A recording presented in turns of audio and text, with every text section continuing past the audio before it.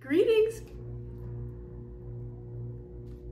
Hi witches, greetings and welcome to a witch's guide to lunar magic. Now I have really enjoyed chatting about the moons each month, and this year, as you guys may or may not know if you've been following along, I decided I really wanted to standardize and update each of the past year's videos and go a little bit more in depth. So I'm using this as well to kind of like fill out some of my own grimoire. And for today, we are going to be discussing the full strawberry moon in Sagittarius, which is occurring on Friday, June 2nd. Now, other names for this moon include the mead moon, the horse moon, the rose moon, the strong sun moon, the honey moon, the birthing moon, and the planting moon.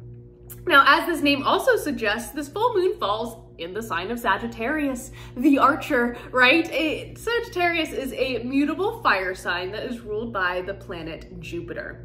Now, Jupiter calls us to remember our power, while Sagittarius encourages us to aim high with our fiery arrows and just really shoot for the sky when it comes to pursuing our goals. The archer is really a symbol of expansive energy, and he really asks us to focus on our goals through this Aries season of Gemini, allowing this passion, allowing our goals, allowing our those things that inspire us to really light our way as we navigate the lunar month ahead, shall we say. Sure, that's all well and good, but here on this channel, I know we love chatting about practical magic, so if that sounds like something you're interested in, stick around. First things first, let's review some of the spiritual intentions of this lunation, this moon. The spiritual intentions for the full strawberry moon in Sagittarius include optimism, growth, abundance, strength, curiosity, happiness, joy, and expansion. Next, let's chat color magic. Now, color magic is really great for novice practitioners or practitioners who may not be able to openly practice, but it's also fantastic for altar cloths and other decor. So what I encourage you guys to do is, of course, look into the world around you, right, for inspiration. So when I go out into nature, I really notice colors such as red, orange, pinks, and purples, as well as silvers, blacks, and white for the moon.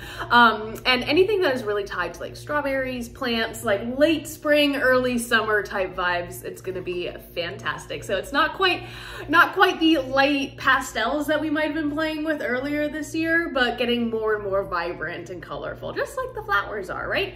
Next, let's chat some symbolism that you can use to decorate your altar. So I encourage you to think of things such as lunar imagery, like the triple moon symbol, of course, bows and arrows to honor Sagittarius, gods of the hunt or associated with nature, abundance, fertility are all fantastic to honor during this moon. That being along those same lines, I should say, you might want to include fertility symbols, whether they be phallic or yonic. You might want to include solar imagery, so the sun, fire, things like that, as well as nature, strawberries, of course, as well as bees and other animals like farm animals. You know, I would say like deer, birds, animals that you would see regularly around this period of time.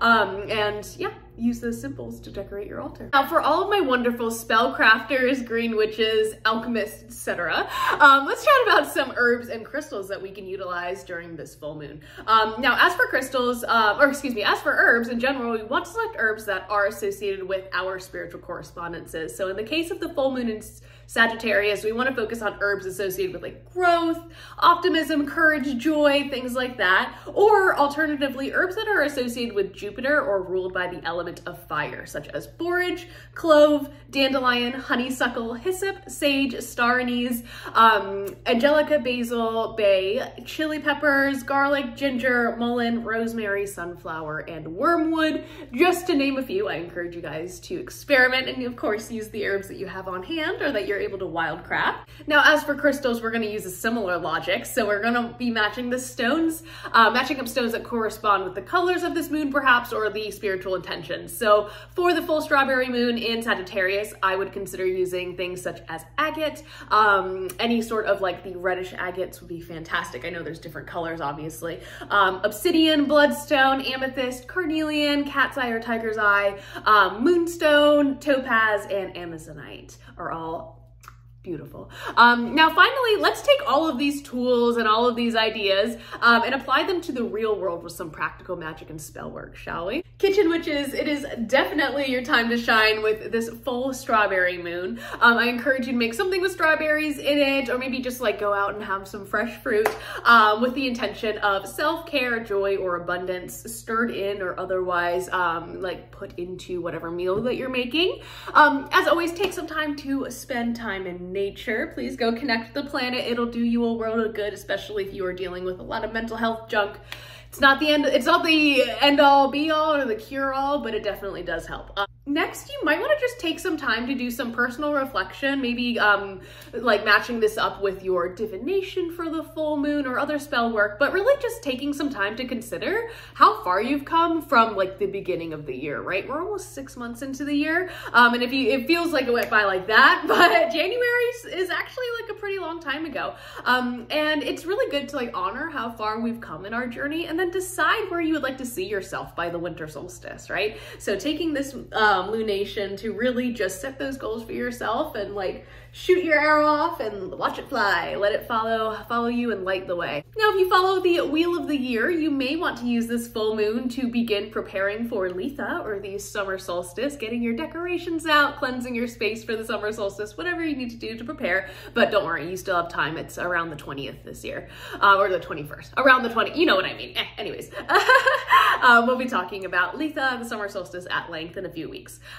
Next, I recommend making moon water to water your plants, to nourish your garden, or to use to attract joy, happiness, and positivity to the home.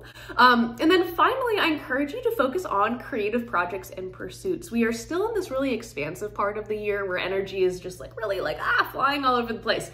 So I encourage you to make the most of it and really just channel it into your creative pursuits, because now's the time to do it, right?